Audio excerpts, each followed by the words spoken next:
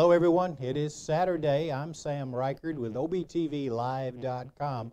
We're in one of those southern summer patterns where we have a lot of sunshine, heat and humidity, and just slight chances of showers in the afternoon popping up in different places. High pressure across the area right now. That's really the way the weather scenario is going to remain for the next 7 days. We have nothing on radar in our area. A few showers down near Texarkana, and they're moving to the south, and you see nothing else in the Mid-South right now, and that's basically the way the radar is going to look, I think, throughout the day today. Here's the sat red. You can see that system to the south of us. Not anything really moving in our direction today, so I expect mostly sunny skies. Storm Prediction Center says the yellow areas are where there is a slight risk for severe weather today. We look at tomorrow and then on Monday, and we don't see a lot going on. Here's the forecast. Mostly sunny today, 89 for a high temperature. Winds from the southeast, 5 to 10 miles an hour. Low tonight, 72.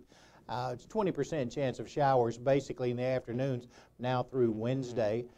90 for a high on Sunday, 92 on Monday and Tuesday, 91 on Wednesday and Thursday. Independence Day, a slightly higher chance for afternoon or early evening showers and thunderstorms, and that's just because the southerly flow has brought more moisture into the area, and that continues on Friday with a high of 92 degrees. I'm Sam Reichard. Enjoy your warm weekend.